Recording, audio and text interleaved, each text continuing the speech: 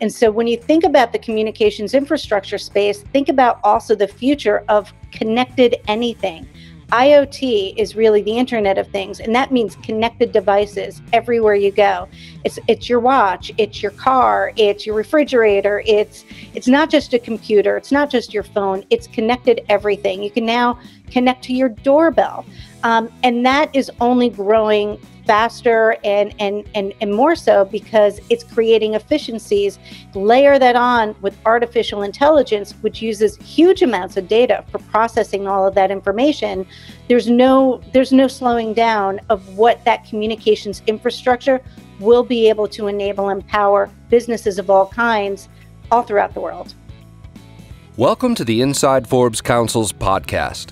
Each episode shares transformative insights and advice from members of Forbes Councils, a group of invitation-only communities for successful executives and entrepreneurs. This is Inside Forbes Councils. Hey everyone, this is Stephen Ganoza. Welcome to Inside Forbes Councils. Today, we have my interview with Ilissa Miller, founder and CEO of iMiller Public Relations. We discussed B2B marketing and public relations in the communications infrastructure space, because behind all of our favorite apps are a myriad of companies that are not household names, companies that provide storage and bandwidth and connectivity. And while these companies are not household names, they are critical for the success of consumer platforms. We had an enlightening discussion on the marketing efforts that happen for those behind-the-scenes companies. Okay, Ilissa, thank you so much for joining us today. To kick us off, tell us a little bit about your company, tell us about iMiller Public Relations, and the work that you do. We are a PR and marketing company that services the communications infrastructure space. And what that means is all of the communications that are enabling us to talk virtually, to speak on the phone, to access the internet, to stream all that content, to do virtual meetings is all powered by that communications infrastructure.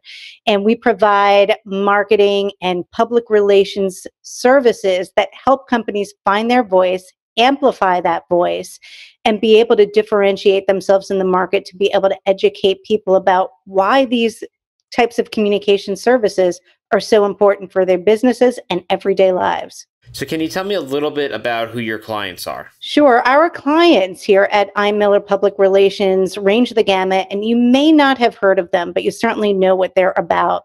One of our clients, DKIX, is the largest carrier and data center neutral internet exchange in the world. And they provide internet connectivity throughout the entire world, Asia, Europe, and the North America.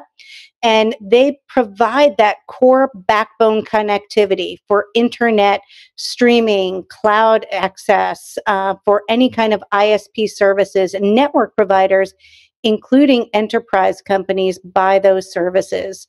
We also work with a company in the Midwest called Bluebird Networks. And Bluebird Networks owns and operates network infrastructure for both businesses and wholesale purposes throughout the Midwest.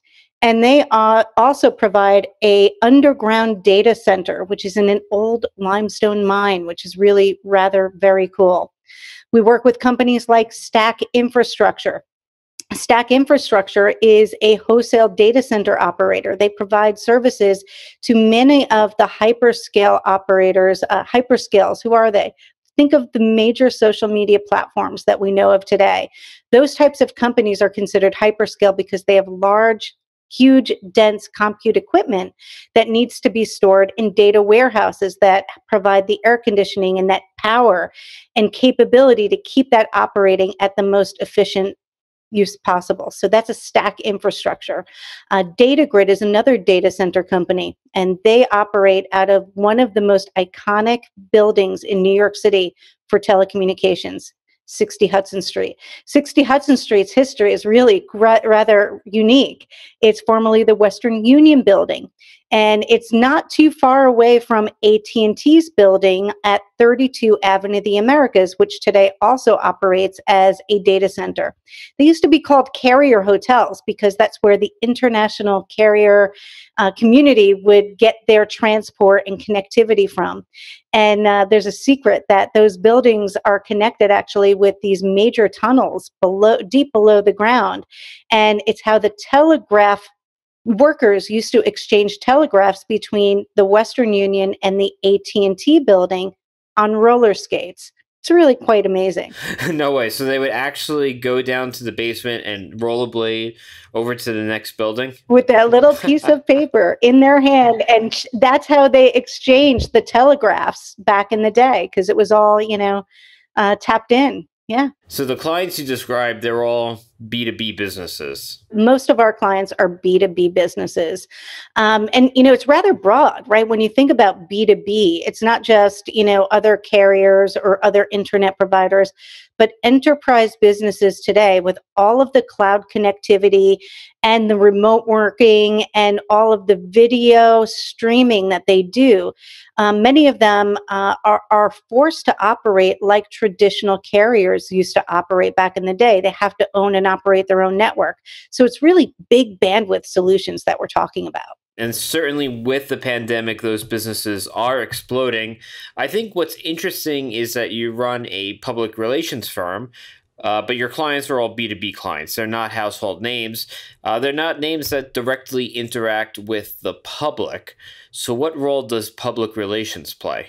That's a great question. So how do we help companies in the B2B space with public relations?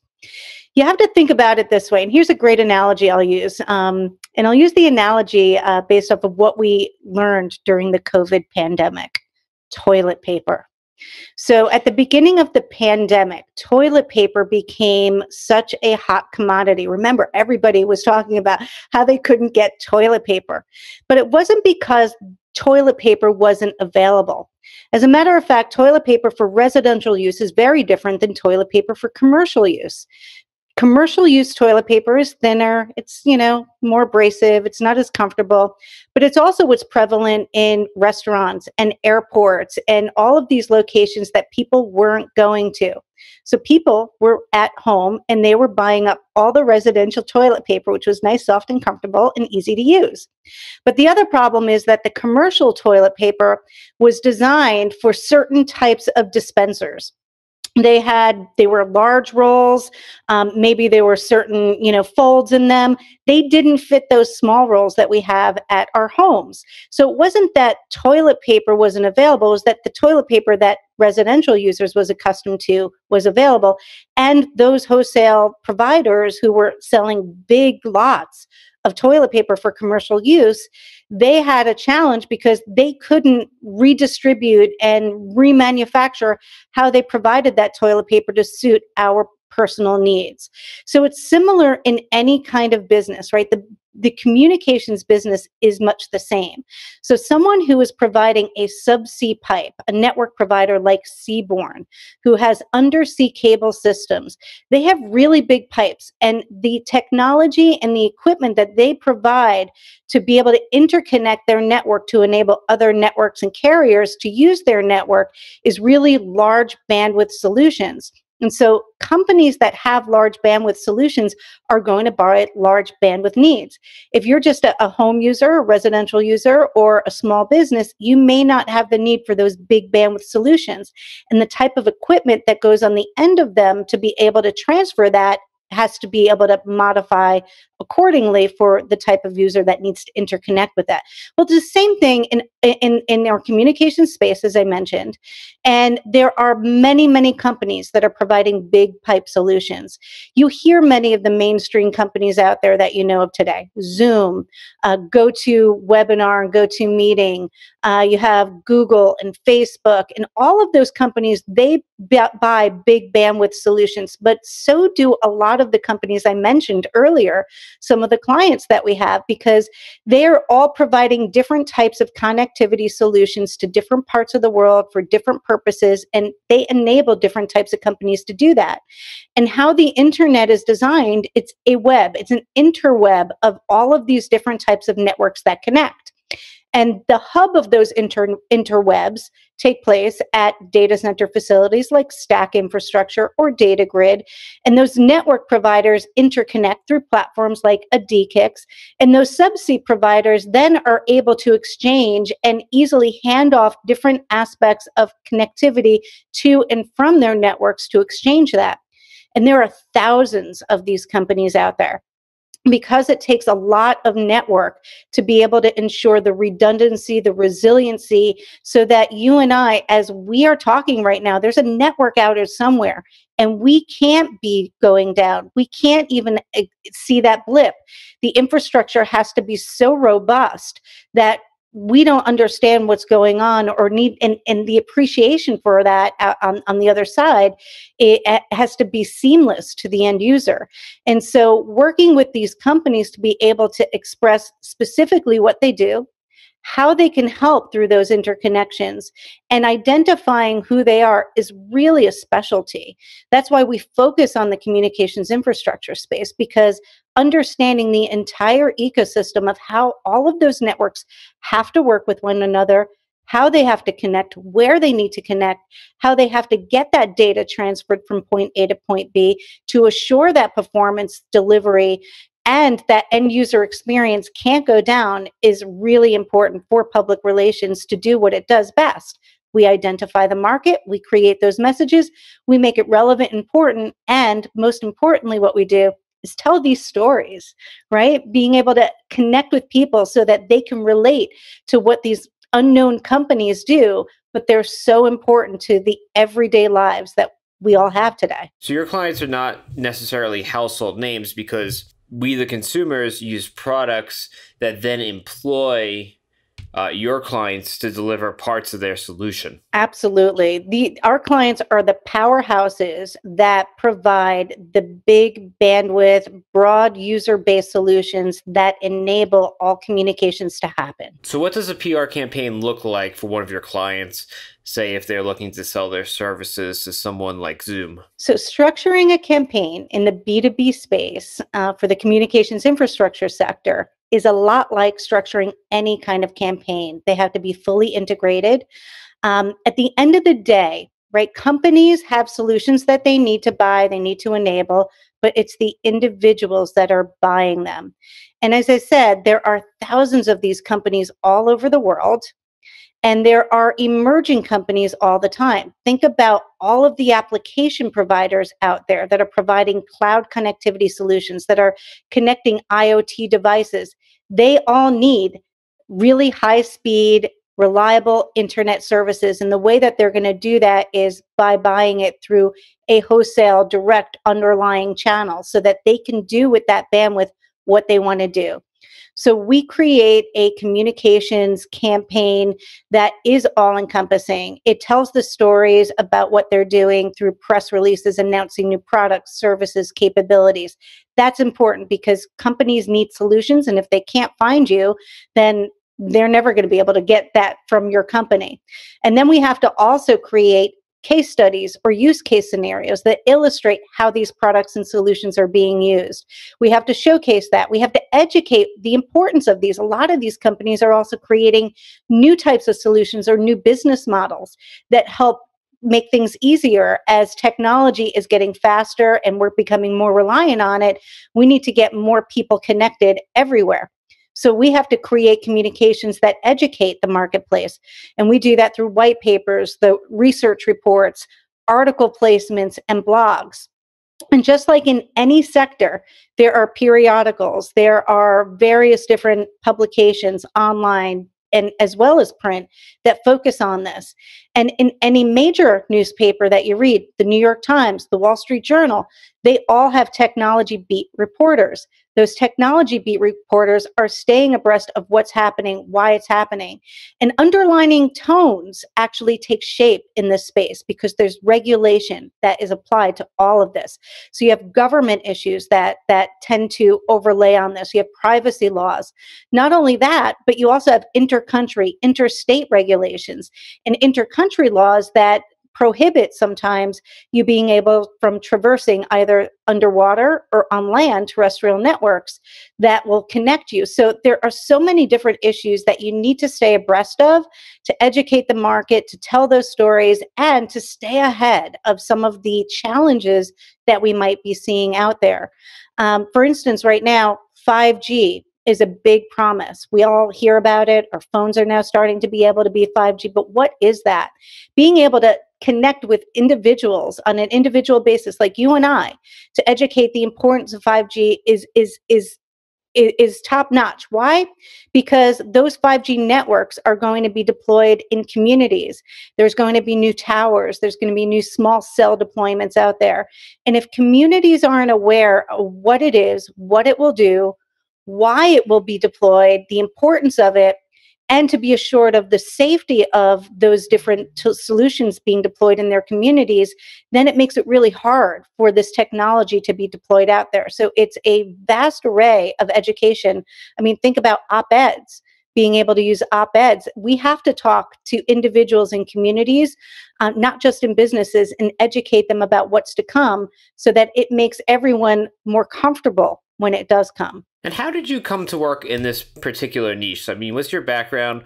What led you to PR, and specifically PR for communications infrastructure? I love the industry, and I actually come from the industry.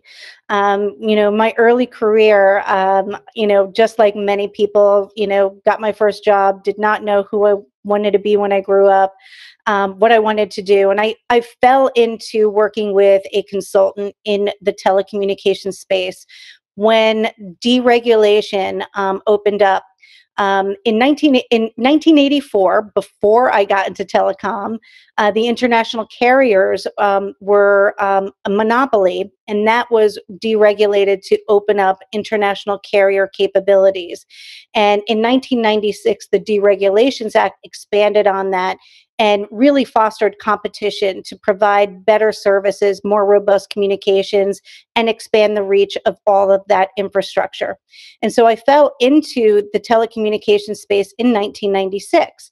And as I learned about it, and I kind of saw moving forward, wow, this internet thing is kind of cool. People are going to be able to connect with one another. I fell in love with the idea of the stories of how this world was going to be connected, but yet so different and so far apart. And I grew up in the industry, and I developed products, and I managed products and business development and sold services. And I was part of the industry for so long that I just knew everybody in the space and what stories they had to tell. And because I was so passionate about those stories, I figured, you know what? Let me go into PR and help all of these companies tell those stories, because it's all interconnected. It all means something to everybody else. And I felt that that would be a great way for me to add value to what we do as an industry. And that's how I got into providing PR services for communications infrastructure companies. I was always a writer. I was always a good storyteller. I had the technical aptitude of understanding some of the jargon and the acronyms that are being used. I was able to retain all of that information, and not just retain it, but add to that, right? Once you learn something, it's easier to grow with than to have to learn it. And being part of this industry, basically since the World Wide Web, back when it was called the World Wide Web, was first introduced to mainstream users, I was able to grow and learn and be able to grow and add value to that. Just remember, 1993 is when AOL became more mainstream, and that's when instant messaging started. So it was only just a few years later that, I became part of this particular community, the communications infrastructure space. And so there was a lot going on, a lot of changes. We had the dot-com bust and bubble in 2000 to 2002, 2003. A lot of companies had a challenging time. There was a lot of capital invested, and a lot of that infrastructure still lives today. Has been expanded, has been upgraded, has been modified to suit the growing and demanding needs that we as consumers have. So stepping back a bit from communications infrastructure to PR in general, there's generally an idea within PR that you should diversify your client portfolio in case a particular industry falls out of favor. You're focused on communications infrastructure. How do you think about your client portfolio and diversifying your clients? So the industry, as I mentioned, is really broad, right? You have voice operators, you have data operators, you have big bandwidth, content providers, the hyperscalers. All of this infrastructure is really important. And that's just on the wireline side. There's also the wireless side. I mentioned 5G. And that's a burgeoning market. It's rather complex, right? So when we think about what's happening during the COVID pandemic, certainly our industry is growing because a lot more internet capacity is required, a lot more streaming and data use and video. But there's also a subset of the industry that's really challenged. Think of all of those enterprise buildings where they do not have the people going to work at the same rate that they had.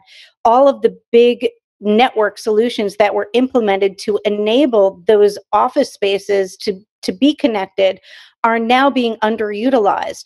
And so it's not such a rosy picture for communications infrastructure. And just like in any sector or any industry, even though it sounds focused, communications infrastructure, it's very broad. And it's also one of the most important needs that we have today because it's the only way that's keeping us connected. So I made a bet, and the bet was on this broad set of the industry that demand for data and the insatiable need to store that data, to access that data, to share that data was going to continue to grow. And a few years ago, I acquired an association called NEDAS, which at the time was called the Northeast DAS and Small Cell Association. And that was all about connecting that wireline infrastructure to enable mobile communications because we're all going mobile. And so when you think about the communications infrastructure space, think about also the future of connected anything. IoT is really the Internet of Things, and that means connected devices everywhere you go. It's your watch, it's your car, it's your refrigerator, it's not just a computer, it's not just your phone, it's connected everything. You can now connect to your doorbell, and that is only growing faster and more so because it's creating efficiencies.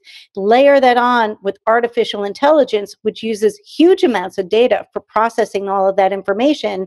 There's no slowing down of what that communications infrastructure will be able to enable and empower businesses of all kinds all throughout the world. So communications infrastructure may seem narrow to those of us who are not in the space, but it sounds like there's a lot of diversification within that umbrella. Exactly, yes. So another topic that often comes up when discussing PR generally is crisis communication.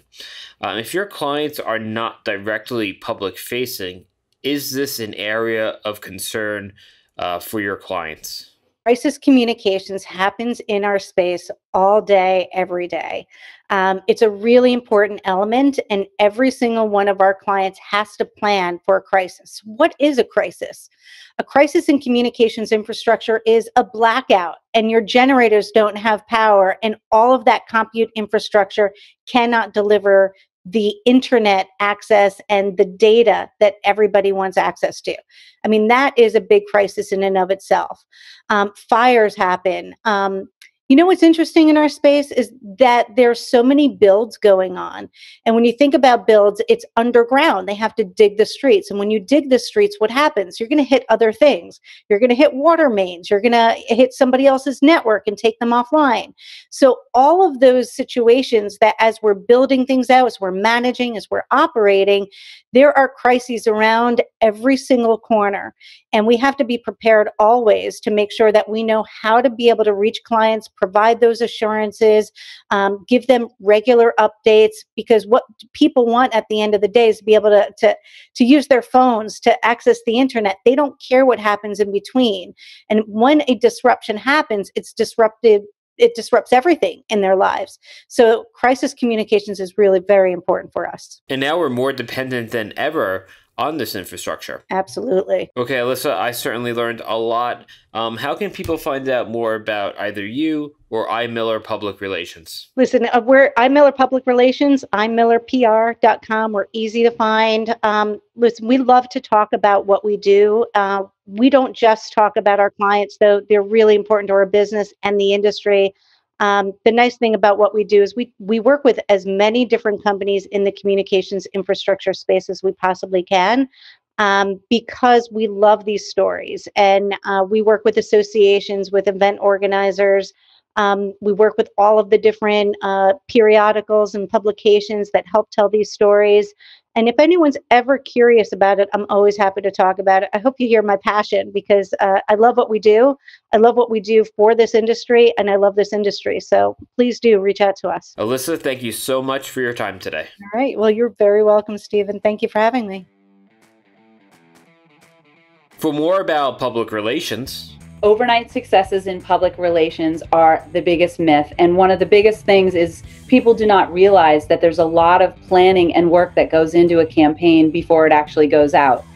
One of the biggest things is really crafting and creating that story so that it's pitchable in a way that a media person will understand it, that they'll get it, that they will actually pluck that pitch out of the thousands of pitches that they get on a weekly basis. Check out episode 67, where Nicole Dunn of Dunn Pellier Media dispels the myth of the overnight success. Well, that's all we have for today. As always, thank you for listening. Please be sure to subscribe, and we'll see you on the next episode. This has been Inside Forbes Councils. Please be sure to subscribe to us on iTunes, Spotify, or wherever you get your podcasts. If you're a member of the Forbes Councils and would like to participate in our podcast series, please email your member concierge. If you're interested in joining a Forbes Council, learn more at ForbesCouncils.com.